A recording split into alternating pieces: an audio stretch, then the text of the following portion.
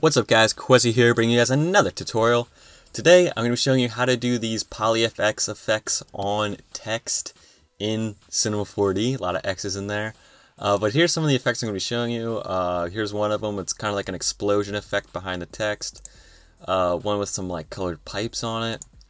One with it's like a construction sort of metallic. I don't know, like pipes. I don't know what to really call it, but it just looks neat as an effect. Here's one with like part of the logo getting shattered away. And then here's one that kind of combines them all. And I don't know if I'm going to be able to recreate this one exactly because this was just me like messing around for hours with all of these actually. But I'll show you these four and then maybe we'll try to put them all together at the end. But let's go ahead and get started. So the first thing you want to do is open up your Lightroom or whatever. I'm using my own Lightroom, which you can buy in my store if you're interested. That'll be in the description. But the first thing you want to get is Mo Text, so Mograph Mo Text, and you want to align it middle. Type in whatever you want. So I'm just going to type Qehzy. I'm going to make the depth 125, and then the font I'm going to be using is called Bandwidth something something BBK or BRK. Where is it at? Bandless BRK, that's what it's called. And I'm just going to bump up the size to like 400, or the height. And I'm just going to drag it down so it's a little more centered. And then you want to go to caps, and this is like the important stuff. So what you want to do is get a fillet cap for both start and end. Set it to 2 or 3 radius. I do 2. And then 5 steps. There you go. Also, if you can't see your lines, like they're not black, you want to go to display and shading and parenthesis lines, the second one down.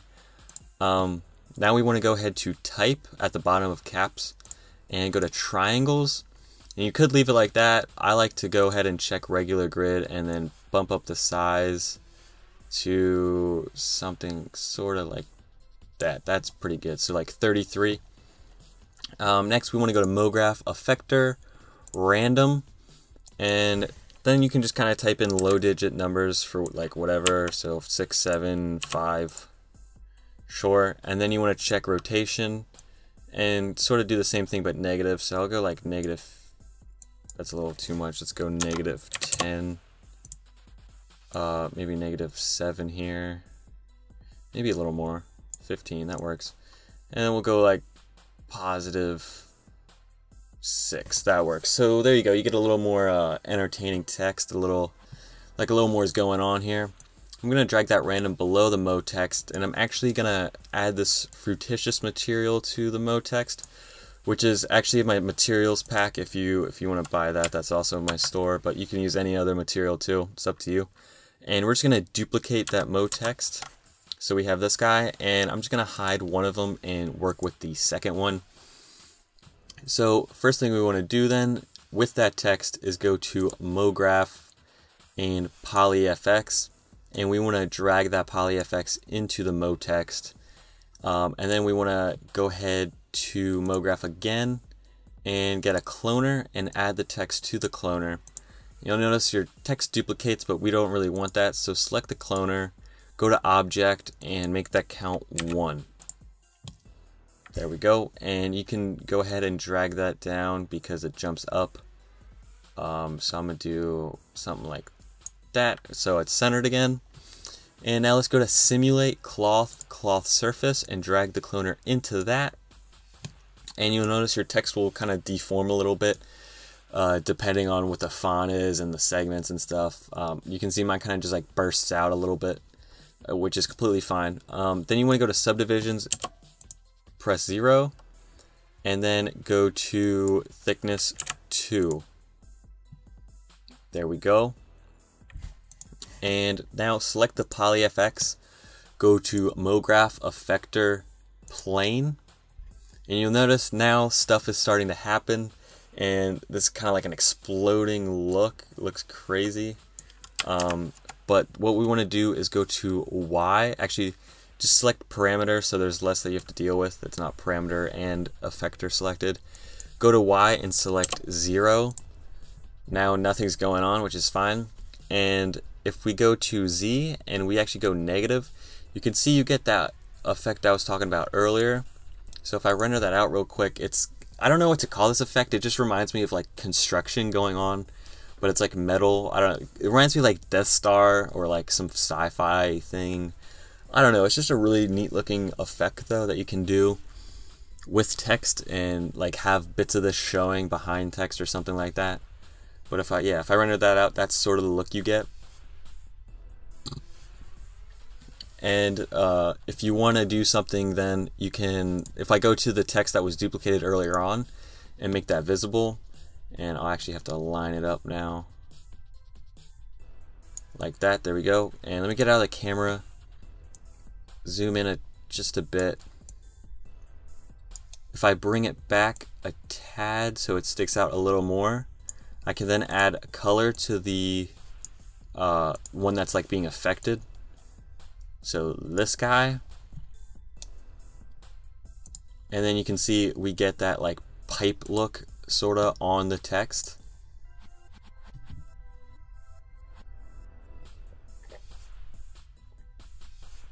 There you go, which I think that's pretty neat. That's like a cool little effect that you could add.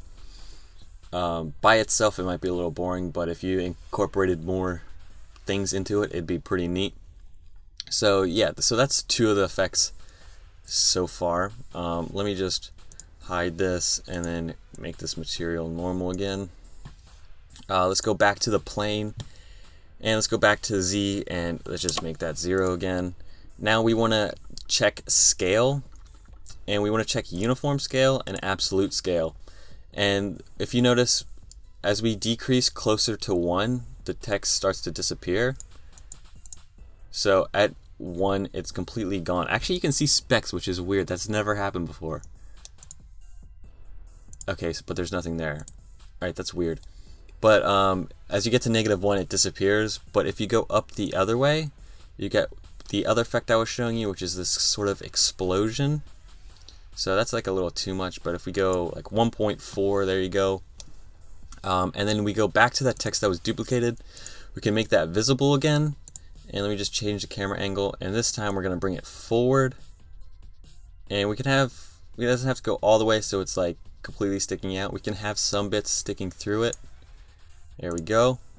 And boom, you get something like this. Now the light might be a little weird because it's a little, actually no, it should work. Alright, so there we go. There's the effect. Looks pretty cool. Let's go ahead and move on to the next one. So I'm just going to go back to that plane. And actually I'm going to hide this guy too.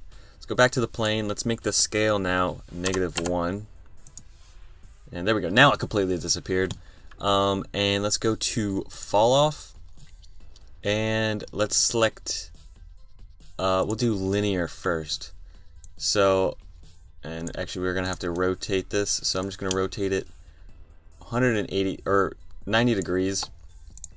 And you'll notice you can kind of make it disappear and come back, and this would be perfect for animation sort of stuff. But there you go, that's like a pretty neat looking effect that you could do. You could do like half of it, but what I did was, instead of doing linear, I did box. And you could do like any shape really, it's up to you. You can just play around with all the shapes they have there.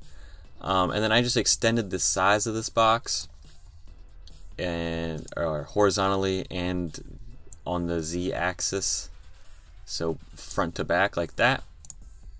So you get the top bit and the bottom bit, and I should actually bring it down so it's a little more central like that. And then if we bring this text back, and we're actually gonna have to move it back to where it was like there, we can add a color to that now,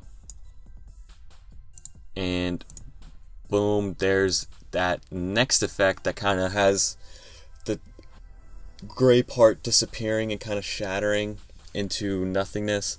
And you could actually do it this way, which is what I think I did. Move it forward a little more, something like this, just so there's like a little more pieces there. You can kind of see how that works, which looks pretty cool as well. Alright, yeah, so you get something like this then. It looks pretty cool.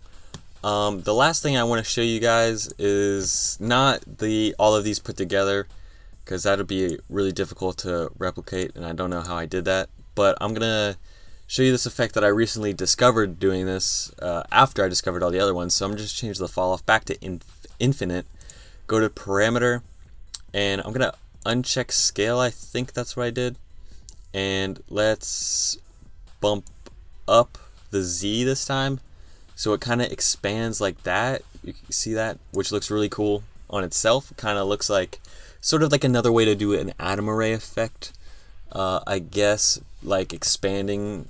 I don't know if you guys know what I mean, but if we go to rotation, then you can bump up the rotation and get like some crazy particle looking things, you know what I mean? And just get some crazy looks, and that would also be really dope for like an intro, having all this like craziness come together and just kind of have like it blown up, something like that, and then morph together, you know what I mean? So this is just like another thing you can do, just get like a crazy like abstract look sort of deal. But yeah guys, that's essentially everything I wanted to show you. If you use all those, you can get that final effect that I showed earlier. But yeah guys, hopefully you enjoyed this tutorial, hopefully you learned something, hopefully you can implement this in your own designs. And I thank you guys for watching. Be sure to follow me on Twitter at Qehzy, where I tweet stuff daily. Subscribe for more tutorials. Like this video. At 100 likes, I'll put this file in the description, which has all the pre-made effects already set up, so you just have to change the text name, which makes it really easy for you guys. But yeah guys, thank you for watching. I'm just going to let this render out, and then I'll say peace.